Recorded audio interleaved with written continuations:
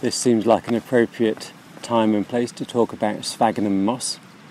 So the ones that you commonly see with the really bright red bits where it's drying out, that's Sphagnum Capillifolium.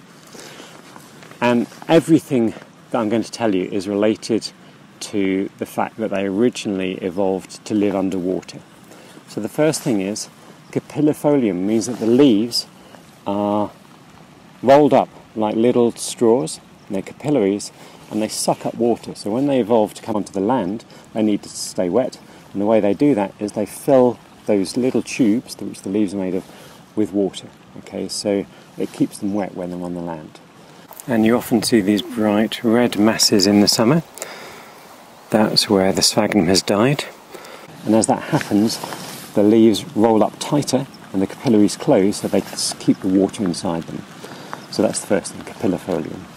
Now you get them on peat bogs, and most of peat bogs are made of sphagnum. And the reason that sphagnum doesn't rot quite so quickly is because it's got antibacterials in it. And of course, if you've got dead stuff sealing your tubes, which are full of water, you're going to have to stop yourself from rotting. So they evolved to be antibacterial.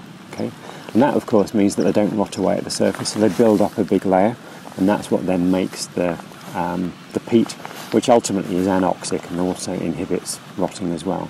But the reason it builds up in the first place is because of this antibacterial thing.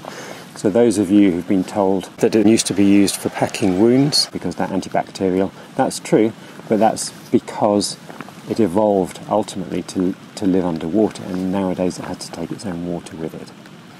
Go to OneMinuteGeology.net for more videos near you and for information about guided geological days out.